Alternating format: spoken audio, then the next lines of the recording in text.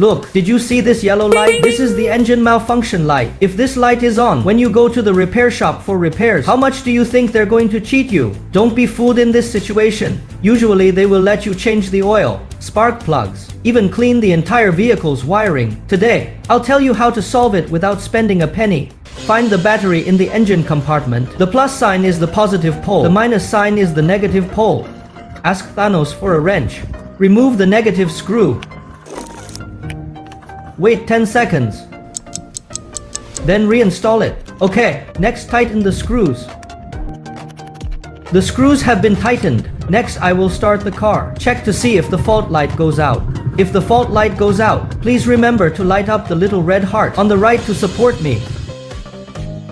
3, 2, 1, start up.